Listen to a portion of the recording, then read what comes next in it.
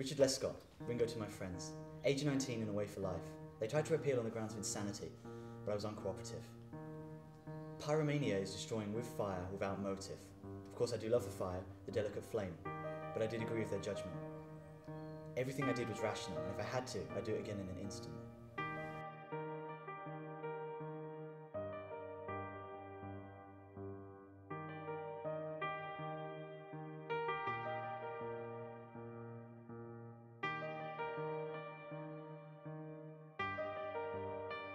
Really? You're gonna see Mark from work? Really? Don't fucking lie to me! You've been fucking him behind my back, have you?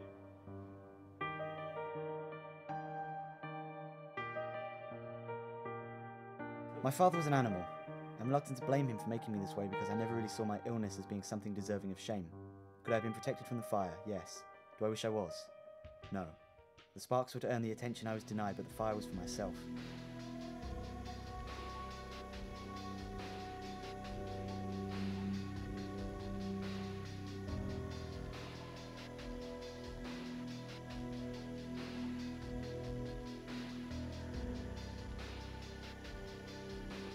I did not care to live amid the clouds any longer, naive to the truth. My mother was living in the middle of her little world while she was submitted to the abuses we both had to endure. I decided I had reached my threshold, so I ran.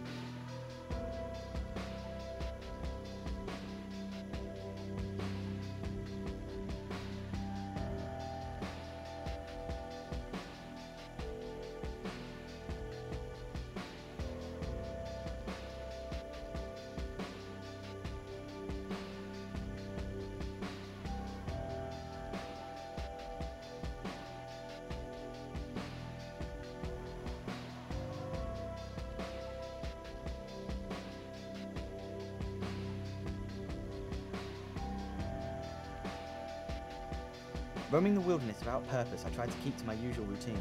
I tried not to be affected by my surroundings and prove that I could stand alone. But the truth is I felt weak and treacherous. I'd left my mother even more defenceless, and my life had hardly been improved.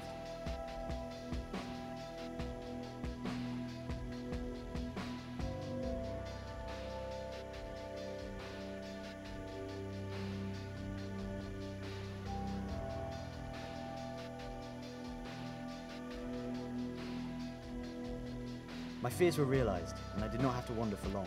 Something happened that would unleash my wrath. I felt no sorrow, she had let it happen, but though my mother had been blind, she did not deserve that.